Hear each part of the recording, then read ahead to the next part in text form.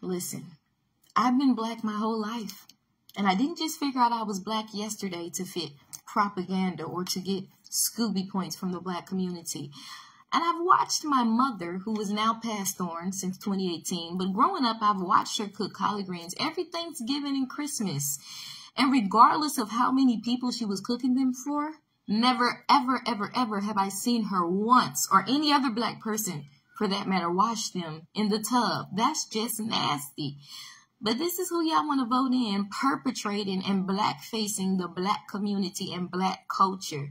Let me tell you how I know she's not black, because that's nasty. Don't nobody wash their collard greens in the tub, regardless of how many people they're cooking for. We wash them in the sink. We soak them in the sink. And guess what? If you're really black, you know it don't just stop at making no collard greens. We put neck bones in the collard greens because it's the meat that gives the collard greens a seasoning. And then if you don't want to eat the swine, we going to put some turkey necks in the collard greens. But y'all want to sit up here and vote for a perpetrator.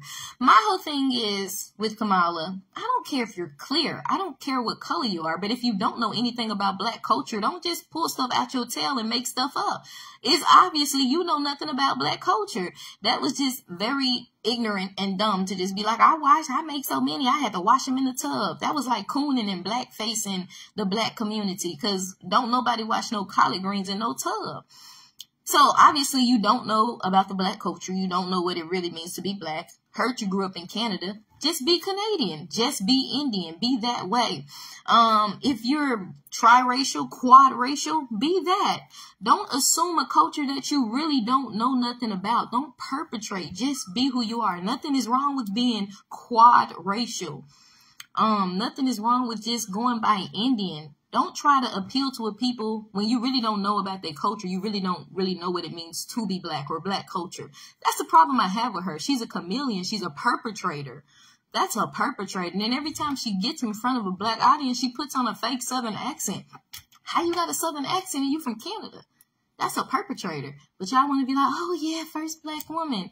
I don't care what color she is, but my thing is be yourself. Don't perpetrate a culture that you don't have anything, you have no knowledge of. And that's exactly what Chameleon is doing. Crazy chameleon Kamala is doing.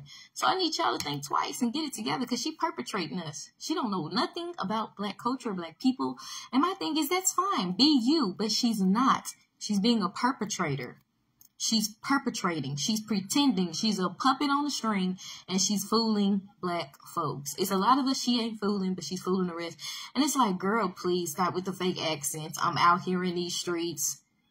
I mean, the list goes on. The list goes on and go on and go on.